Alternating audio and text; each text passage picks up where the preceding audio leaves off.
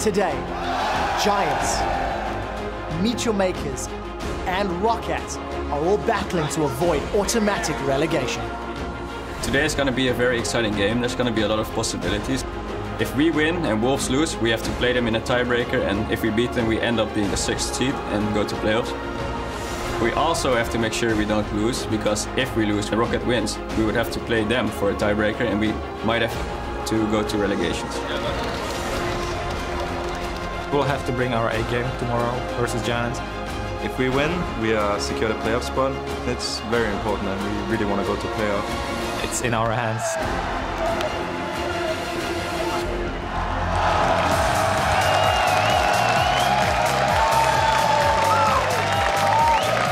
Welcome, ladies and gentlemen, boys and girls, to the final day of the European League of Legends Spring Split regular season. We're coming to you live from our studios in Berlin, Germany, where it's a full house once again. The studio is packed up with fans getting ready to enter the studio, as you see there, take their seats and enjoy this last day of regular season action. The Gambit fans making sure and maybe even cheering on their fans to get third, the Gambit. Then they are Pyroficio, giving a tour to Yamazuya and Skyen and their Giants. They are very, very focused, knowing that they absolutely have their win versus the Copenhagen Wolves in the first game of the day. And Youngbuck setting up and ready for that first game as well. They look pretty relaxed going into that very important game. I'm EpicSkillshot here with our guest analyst for the week, James Stress O'Leary, and we are joined by the coaches for Fnatic and Elements, Daylor and Nif. Welcome, guys, and thank you very much for joining us. Hello. All right, well, just 5 games left to play the split, and today we'll decide the final spot at the playoffs, who will lock that one in, but also the seeding going into that tournament, and also, unfortunately, the team that will get auto-relegated. So first, let's look at where the teams stand before we delve into our matches. Of course, SK and Fnatic, they are first and second, and they have locked in that bye, and they go directly to the semifinals of the playoffs. Then Gambit is in 4th, with the potential to climb to 3rd today, and the Copenhagen Wolves are in 6th. They will clinch that last playoff spot if they manage to pull out the win versus Giants. And at the bottom of the table, Giants and Meteor Makers looking to get as far as possible away from that auto-relegation spot. And remember, only the teams that make it into the spring playoffs will earn championship points to qualify for the 2015 World Championships. Now, with that in mind, let's see how the playoff bracket looks so far. There isn't that much filled in yet, but as you can see, SK Gaming and Fnatic with their automatic bye, and the other teams that will be competing for the seeding today, of which H2K Gaming will really want to hold on to that 3rd spot in light of that. And as said, Daylor, congratulations, you guys have locked in that bye. Tell me a little bit about the reassurance this might be for you, knowing that you started the season with this team full of rookies almost, and then achieving this. Thank you, first. And at the beginning, when I joined Fnatic, I was not expecting to be as good from the beginning. So it's a surprise, but at the same time, we've worked so hard that I feel that we really we've worked for it, so we deserved it. When you look at the top of the tables, SK Gaming has a more impressive record than Fnatic. You guys have dropped a couple of games along the way, but to me it seems maybe that Fnatic is more convincing when it comes to Summoner's Rift. What's your view on that top 2 and what you could do in the playoffs? My view is that compared to SK, our highs are higher, but our lows are lower, so we're not as consistent. So if we are able to fix this problem, then we should be on top of it. And also, I really feel that we should have won every game, even though this sounds like not realistic, but I feel that we've lost every game against ourselves instead of losing against the opponent. So if we just fix our consistency issues, then I think we'll just be clearly on the top. That's a really interesting point, actually, about consistency, and I'd like to get Nif's take on this, because you know both teams, Fnatic and SK, as both a player and now as a coach. Who do you feel is the most consistent team? Well, I think, as you said already, I think the really highs and lows as before. I think it's typical Fnatic, actually. A bit like we, just not as extreme. I think they're working really hard for it, and yeah, I think that's about it. Yeah, they worked hard for it and earned that spot in the playoffs. And by the way, if you want to get in on that playoff action, now is the time to grab your chance. Tickets are available for the EU LCS Spring Finals in Madrid, Spain. We'll have the 3rd place match there as well as the final, both best of 5s. It will be held over 2 days in the Palacio Vista Alegre on April 18th and 19th. SK Gaming and Fnatic, they are there, and then the 2 more teams will be decided after the quarterfinals. All the info you need and the tickets are at lolesports.com. We will see you guys in Spain. We will see you in Spain with your team, Daylor. Yeah. That must be pretty cool feeling. Yeah, I'm extremely excited because all my friends will be there, so it's gonna be a blast. Yeah, and who knows, you might even take the head prize home. A couple of our playoff lock-ins are barely a day old, so let's recap some of yesterday's action, what we haven't touched on yet. And the big story from me with Nif here, of course, as well, is Elements. You guys pulled out a win yesterday, but it was difficult once again. Explain to me how, for instance, last week, you guys looked so good versus H2K, then terrible versus Gambit. And yesterday, I felt like I saw two sides of that Elements in one game. What do you attribute that to? I think we are doing an okayish part in pick and bans, but once we get have a trouble adapting what the enemies do, then we get caught really off guard, and then we have troubles in game to adapt. Like, I think the players are not that good at it, and I think that caught us really hard in the Gambit game where they had just a siege comp and we had no answer to it. But it also caught us in the Kassadin pick, which just gave us less wave clear, for example.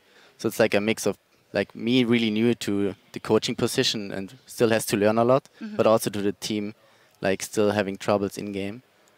And I think yesterday the game was kind of the same. They had a TF, which is not really something that's not new, like or normal rather. So we got off guard a bit. Like we handled it really good in the early game where we ganked him and had a lot of pressure on him. But once the mid game arose and we didn't deal with the split push he had, then we got really hot and we had no answer to it. Yeah, it seems to me that you name a couple of different things in picks and bans, in decision-making, in the game, in being confident in you yourself. Daylor, what do you think it is with Elements that they haven't found their footing? I feel like even though, okay, I think there are a couple of, obviously from outside because I don't know what's really happening, but from my point of view, like just knowing the lineup, who the players are, I think that there will be like personality issues or ego issues, and then watching the games, I feel like their mid-game shot calling is like not solid. Some games are like really weird. What's happening in the map movements. So from my point of view, from the outside, not knowing really what's happening inside, I would say that these are the two main issues. Nif, do you think with a little more time under your belt with these guys, do you think that you'll be able to impose your voice a little more? Is that also one of the issues? No, actually they are listening to me, and I think they have respect for me and they really like what I'm doing, but I think it's more of a problem within the team, and I'm not sure what we will do and what will the future bring. So we will just have to wait and see how it goes. Yeah, and see how it goes in the first game of the day. Of course, if the Copenhagen Wolves manage to win, you guys are out of the playoffs. Let's turn our attention to the bottom of the tables. MYM and Giants Stress fighting really hard to get out of that auto-relegation zone, and both lost their games yesterday. Yeah, it's looking a bit dire here for both teams at the bottom. One of them is going to still make it through into the promotion tournament, but one of them is going to be replaced by what a lot of people would expect Origin, but we've still got to play out the Challenger Series. Our finals are coming up as well. But it's a tough spot to be in at the bottom of the table, but that's not the only spot that's tough right now.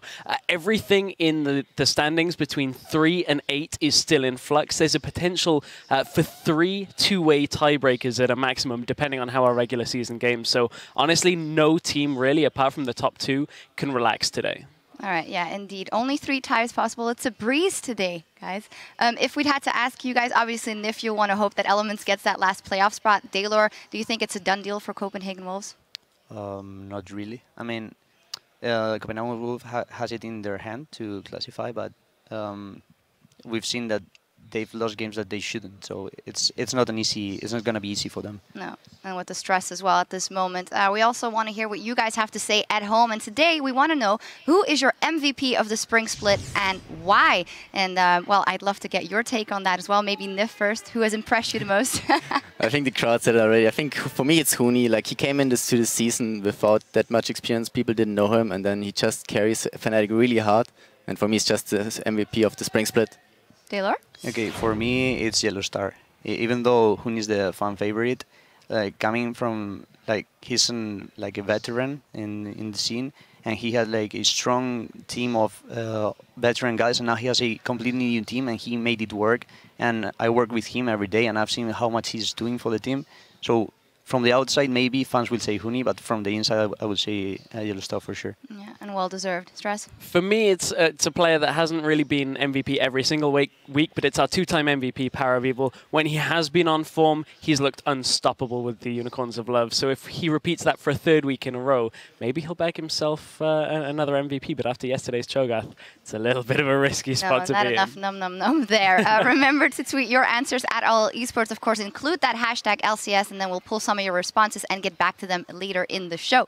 Now, looking forward to today's schedule. Let's pull it up. We have 5 games in the regular scheduled games here today, with the Copenhagen Wolves versus Giants Asset as our first game, and then Fnatic versus Elements, our second game of the day. And I think we should treat this as if, of course, we know that the first game is very impactful. Is that also the way you're looking at it, as an isolated game? Yeah, you have to look at it that way. But what's sad for us is that it's not in our hand anymore. So we have to hope that they lose, and that's a really horrible feeling, actually. All right, Daylor, how are you going into that match? I mean, it's all in the bag already for you guys, but I don't think you're the kind of team to just chill out. Obviously, we are going to try to win, but the truth is that we haven't prepared like in depth for this match, because basically I went all in for yesterday match. So of course we've got our strats, we've got our plan, but I haven't prepared like absolutely everything like for the other games. All right, we'll see. Well, the first game we've got on our hands here is the Wolves versus Giants. Let's start by taking a look at the lineup for the Wolves. Youngbuck, Airwax, Soren, of course, Freeze and Unlimited, and their coach, Dentist. If they win versus Giants, they clinch that playoff spot. Yesterday, they were in a game versus the Rocket in Extreme Thriller, where they got ahead so much in the early game and kind of fumbled. Taylor, what is your opinion on the Copenhagen Wolves as a team and their struggles in the mid-game?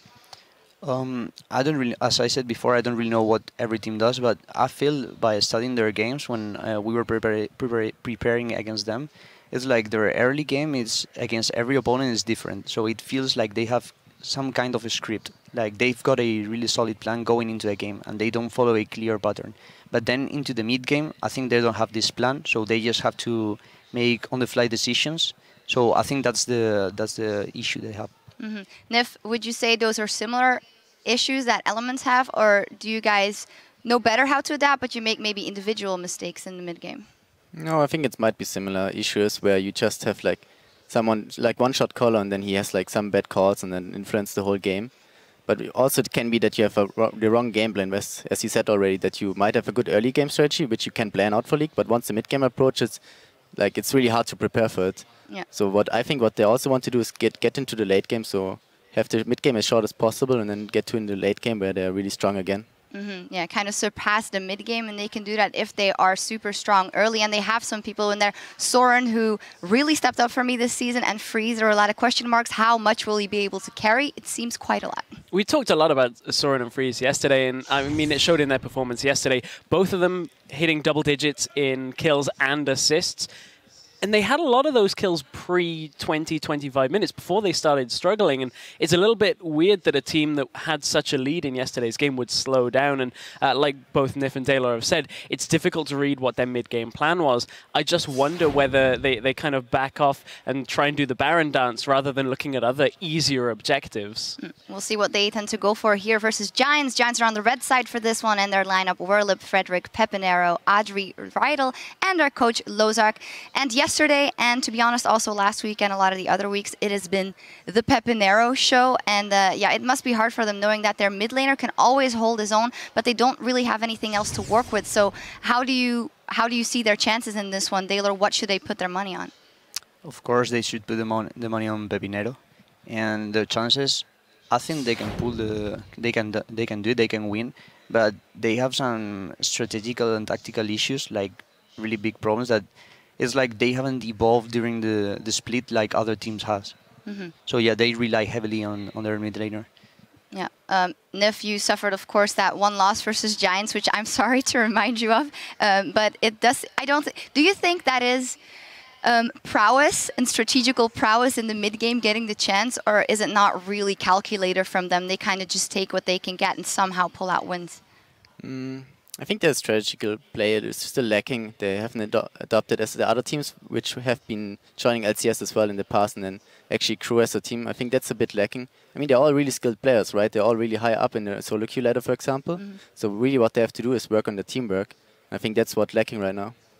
It's very telling, yesterday's game with the Giants, that 100% kill participation out of Pepinero. He played the Twisted Fate. He played it all the time coming into expansion tournament. We said yesterday in the pregame there wasn't that evolution. Delos just said exactly the same thing. Giants haven't evolved. and they've got to in their very last game, or otherwise they're about to be replaced potentially. Yeah, and the Copenhagen Wolves, maybe they're feeling some stress and they can drop the ball versus Giants. Yeah. You hope so, of course. I do hope so.